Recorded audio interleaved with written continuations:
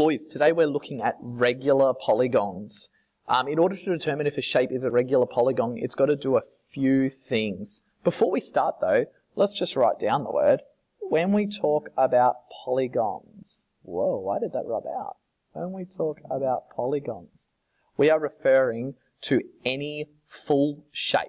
So a shape where all the lines draw up. So technically a triangle is a polygon, technically a square is a polygon, and we go right up. We normally start to use the word polygons though when we refer to a shape that's got 5 or more sides. Because if a shape's got 3 sides, it's obviously we call it a triangle. If it's got 4 sides, it usually fits the category of either a square or a rectangle. So you normally see the word polygon pop up once we refer to shapes with 4 or more sides. Anyway, let's focus on what makes a polygon a regular polygon. A regular polygon has to be 2 things. It has to be equilateral. Equilateral is something I still struggle with spelling. And it has to be equiangular. Another funny word that's popped up. Those 2 things mean, does it have sides that are all equal? And does it have angles that are all equal? Let's look at this polygon here to work out if it's equiangular and equilateral. First step is checking if it's equilateral. Are all the sides equal? Sometimes you can get tricked into looking and going, yeah, they all look equal. Sometimes they're off for a little bit. So you need your trusty ruler, and I'm just going to measure it on the screen. As I measure, I can see that these sides, I'm just going to go down the bottom now, all of these sides are all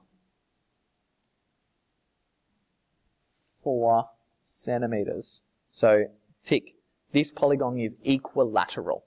The second step is figuring out, are they equiangular? And if you remember the trick that we did in class for checking angles, life will be a lot easier. But the easiest way to check it is just to draw where the 2 lines meet and just compare the size. Obviously we can be more technical and measure them, but on a shape like this, we can clearly see, you know what? All of those angles are exactly the same. This shape is a regular polygon. And if I was doing my work and Miss Lee walked behind me right now and said, how do you know that's a regular polygon? I would be able to say, well, I measured all the sides, they're all equilateral, and I checked all the angles, and they're all equiangular. A regular polygon has angles and sides that are all equal. You do get some irregular ones, and I just want to give you a quick look as to as to what you need to do in order to avoid being too tripped up. So sometimes you get ones that look like this. Apologies for all the mad rubbing out. Sometimes you get ones that look like this, where it might go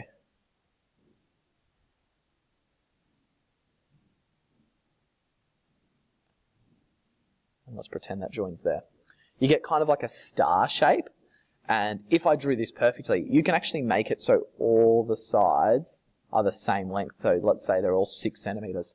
But when you look at the angles, you can see down here we've got some really skinny angles, but over here where the 2 lines join, it's a really wide angle even up there.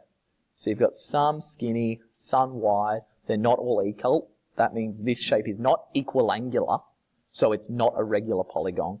I think they're called irregular polygons, but I'm not sure if that term's used all the time. I think it's just, you know what, some polygons are regular, and then the others we just refer to them as polygons. That's polygons. Again, it's that kind of shape stuff that you just have to remember the definition for. Hope everyone's done pretty well. Good luck in the stepping stones.